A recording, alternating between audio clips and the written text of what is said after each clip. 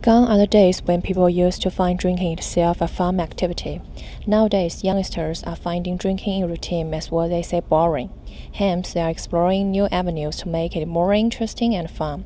One such thing is drink and paint that has become quite a rage among youth in India. What's this concept and how people are taking it? Let's try to find out in its report. Stopping for drinks and food at the wine company, which located at a suburb of the India capital, is a business opportunity to make more money. Special events is kind of property we are creating for our own restaurant.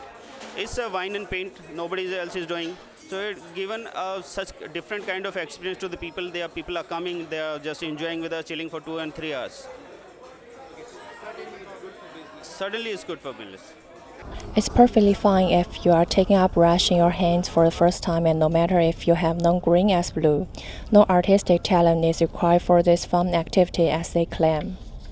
For many, it turns out to be a great getaway from their routine corporate job as well as life as they create and take home one-of-a-kind art piece of their own. So basically, I used to paint during my childhood. Now, after I grow up, I always, working with computers, though I enjoy drinking outside, but sometimes it's become boring, like just going to a regular pub and just having a drink. So I thought it's a very beautiful thing to, club both the passions, like which is drinking and painting together. And so that's how this concept come into picture. And it gives a very, a good platform for all the people to drink creatively and, discover their own new talents.